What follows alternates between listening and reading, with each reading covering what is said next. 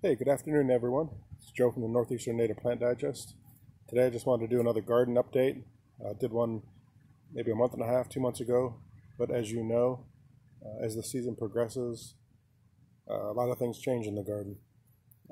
So I'm going to talk about some of the plants that are in bloom right now, and then also talk about some of the projects I've been working on. So right here in front of me, we have an obedient plant. This is a great pollinator plant. It's great for wet spots. It always has a lot of pollinator activity on it, as you can see. This is a plant that can spread when it's happy, and that's a good thing, I think. So it comes in different shades. I have some pink and white, and it's really hardy. They're supposed to call it obedient plant because when you bend it down, it kind of wants to stay in the position that you bend it. And I don't know how well that works, but this is a plant.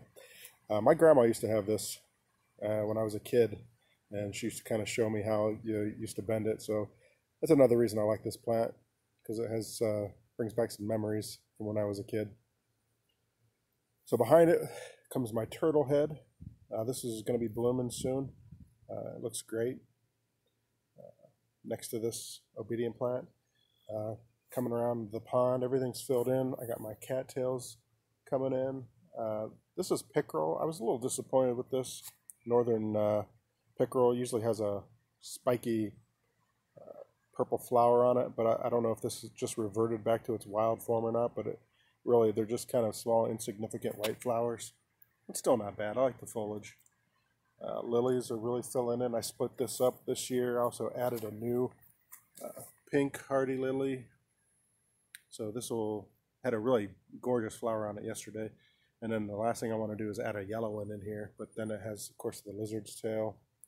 So this bed right here that I've been working on, I've planted some more echinacea, some more swamp milkweed. I took out a couple clumps of the northern sea oats, left one clump in over there, but they just kind of reseed themselves so much. I just don't want to be in here all the time pulling out northern sea oat sprouts. Of course, this is the boneset. I've done videos on this. This is a great pollinator plant. Stays in bloom a long time. I love this plant. Germinates easy. This is a no-brainer for a pollinator garden. It's a great plant.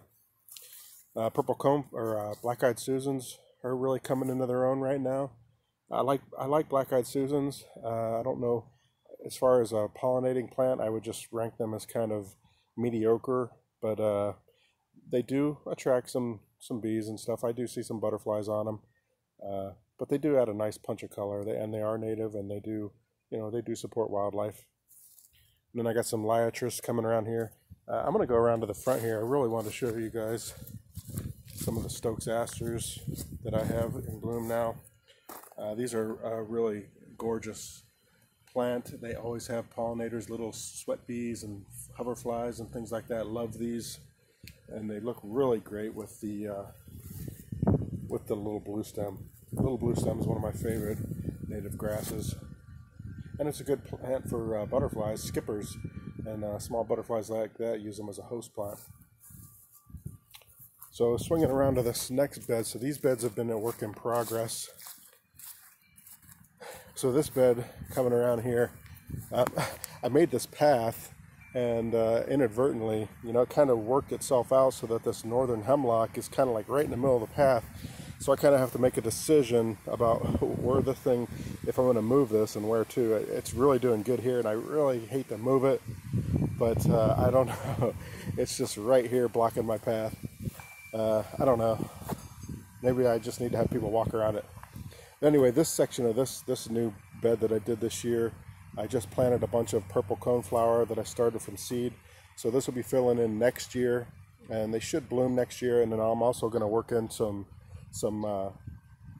either some more swamp milkweed or maybe some more obedient plant. But the purple coneflower is going to be purple, so I want to have something in there that's going to kind of contrast with that. But maybe not necessarily. If I do some more swamp milkweed, there is a white variety and a pink variety. I actually prefer the pinker variety, but this is going to look really good next year. So this year, or this particular bed, I did this year too, and I got a witch hazel in there, which I've done videos on. I've got more liatris. I've got some Christmas fern, and I've got some red chokeberries. But I'm kind of really, I got to finish this up. I just got the rocks around it the other day, finish that up. So I'm gonna sheet mulch the rest of this grass. I might even build up the soil a little bit and then do some dwarf native hydrangea arborescens. I think that'll look nice. And then coming around here, this is an area that I just worked on this week. So this whole slope here is going to be a new bed. So I'm going to sheet mulch all this whole area. Oh, there's a butterfly.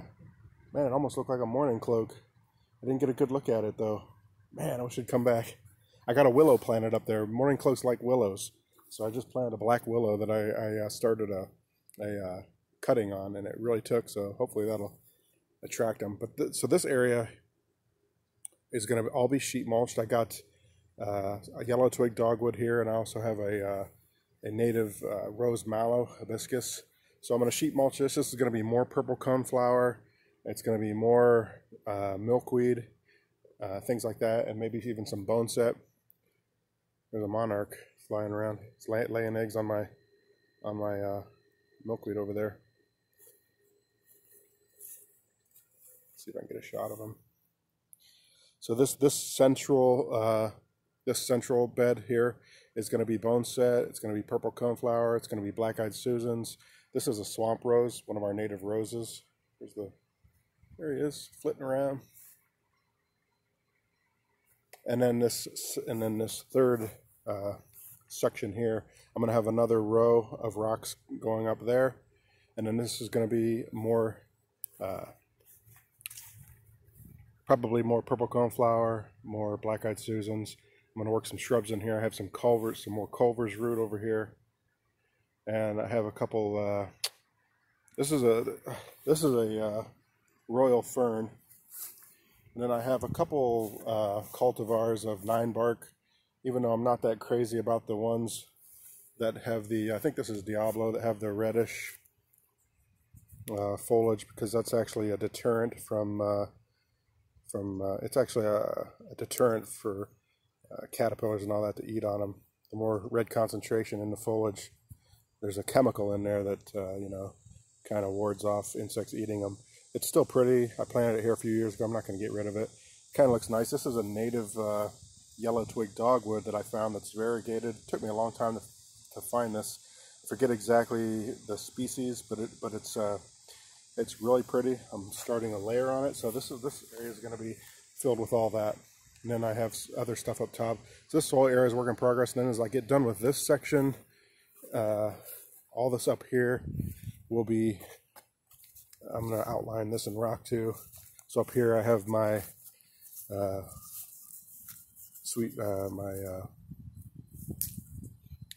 bayberries, Joe Pye weed, my white oak. It got eaten on last year by a deer, so I had a cage around it during the winter time, but it's looking okay. Some of the leaves were getting a little, I don't know what that was, but it's sending out a lot of new growth. So I love white oaks. Now this is the straight species of the 9-bark. It's always best to go with straight species if you can. There's been a lot of studies on cultivars, and it kind of depends on how the cultivar, how the color affects insects, or the shape of the flower itself. Sometimes it looks pretty to us, but it might render the plant or the flower unusable. Especially you see a lot of those you see a lot of cultivars with purple coneflower, double blooms and stuff like that. Just got to be careful. I always kind of prefer the straight species. So I like the purple coneflower next to the Diablo. Looks good. And then in front of the Diablo 9-bark, I have some goldenrod. And the goldenrod really pops next to this burgundy color. And then, you'll all recognize this. This is not a native plant. It's Queen Anne's lace, of course. But they are used by black swallowtails as a host plant, since they utilize members of the Charis family. So I have some of this, and I have some Golden Alexander. So that's really what I've been working on. I've been really busy last couple days, especially. Here's that monarch again. They really love the bone set, and they love this. This is the pink variety of the swamp milkweed. I actually really prefer it a lot more than the white variety for some reason. I don't know why. They have a really nice scent to them. Both of them do, but they're just really pretty. So there you go. That's just a real quick update showing you what I've been working on. Really, I've got a lot done this year actually, and I'm looking forward to keep going. And, this is my white turtle head. This is the host of the Baltimore Checker Spot. I've talked about that in another video. Never seen one over here, but you never know. All right. Hope you guys have a great day, great weekend. Talk to you later. Bye.